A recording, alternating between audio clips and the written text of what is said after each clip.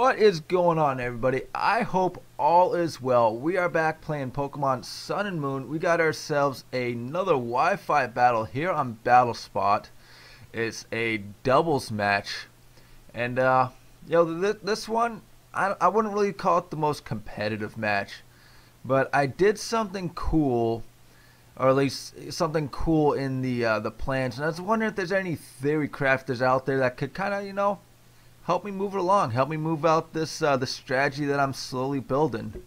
Maybe there's something there, maybe there's not. I don't know. Let's find out, and when we get to that part, I'll talk about it a little bit more. All right, so I am challenging his Pokemon trainer Pierre, and he's going for the half dab there that seems to be everly so possible. I'm going to lead off with my Mudsdale and Tsareena. He's going to lead off with Kangaskhan and Togekiss. And if you remember last generation, Kangaskhan's, especially the Mega variant of Kangaskhan there, was so incredibly annoying and so incredibly overpowered. I mean, maybe not so much in doubles, in singles, they were just an absolute pain. So he's going to start off with the Fake Out. But Zarnia's got the Queenly Majesty, and well, that basically cancels it out altogether.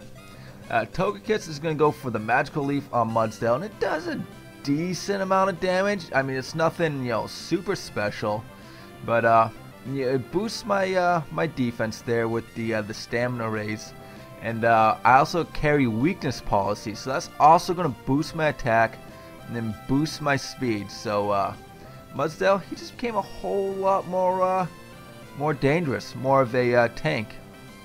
Now at this point, I just want to get some damage off in the Kangaskhan. It's not a whole lot. I mean, maybe over a quarter. I don't know.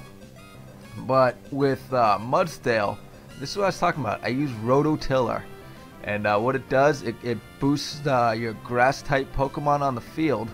Now, I'm wondering, how do I build off that? What do I do to make that better? Maybe a better grass type Pokemon? I don't know, because I kind of like Sarnia's ability there. Canceling out the Fake Outs, canceling out Sucker Punches, canceling out all that nonsense. It's a great ability, and with the right build, I think this team can be absolutely devastating. So anyway, Togekiss, he's going for the Follow Me here. Kangaskhan's going to want to go for the Power Up Punch and just punches Zarnia right in this face. And she's like, whatever, no big deal. Absolutely bulky and absolutely a beast. I mean, I kind of just, made this Pokemon because of the ability, but, certain things here and there, the more I use her, the more I'm liking it, So with the Follow Me, I originally attacked Kangaskhan, but it's fine. I'll go for the Togekiss too. Just remember, he went for the Follow Me, and Mudsdale, he carries that heavy slam, so he's gonna kind of start throwing his body weight around like he owns the place. And Togekiss, he's smiling right now. It's not smiling after that Clydesdale just absolutely wrecks house. So that is one down on my opponent's side, and things are starting to look pretty good for me. I'm starting to get a little bit of inertia here. So in comes Mimikyu, and honestly, I'm surprised how much I see this Pokemon. Well, maybe I'm not super surprised. It is a really cool design. I really like the backstory to it. Kangaskhan's gonna go for the Sucker Punch, and didn't learn the lesson before. Queenly Majesty just cancels that out. And Mimikyu, he's gonna start playing with some swords over there, doing a little dance.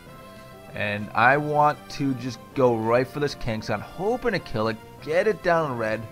I mean, what do you think? Maybe 4 hit points left, maybe 5 hit points left. I don't know.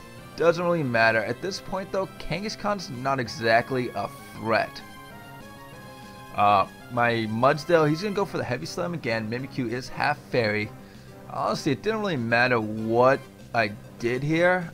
Basically just trying to break that disguise. Yeah, I mean that's another, speaking of really cool abilities, that's just another really cool ability.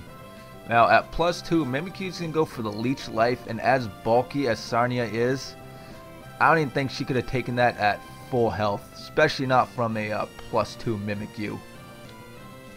Kangaskhan, he's going to go for another power-up punch. You know, not Dan for the sucker punch, not Dan for anything else. And I thought this was kind of funny because Clydesdale, his ability is stamina. And, you know, that raises his defense every time you hit him. So every time this Kangaskhan hits me, as you remember, you know, the little baby Kangaskhan there, you know, it's a double attack. Yeah, so it kind of neutralizes it, you know. He gets +2 attack, but now I get +2 defense. So we're kind of both in the same ballpark. I'm going to go for another heavy slam onto Mimikyu, and that is one dead Mimikyu. There's no way it's going to take that, not with that weakness policy I popped earlier.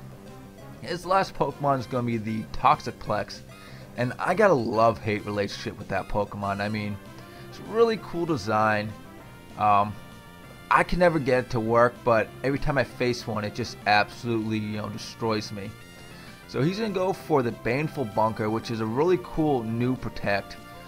When he uses it, kind of like a Spiky Shield where you hurt yourself, or King Shield where you lower your attacks. Baneful Bunker, when you attack it, it poisons you. So actually, I don't even know if it works with you know, poison types. You had that one Pokemon there of Corrosion where, you know, if you could get poisoned. But anyway, he's gonna go for another power-up punch, and at this point, what's he at? Like +4, +5, +6, +1000?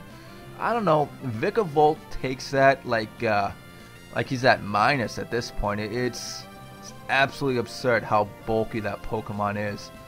Honestly, I wish it was a lot faster, cause you know, but that's what Trick Room teams are for, and I love playing Trick Room teams, and you know, I gotta make some more. So this generation is definitely giving me an excuse to make more Trick Room teams.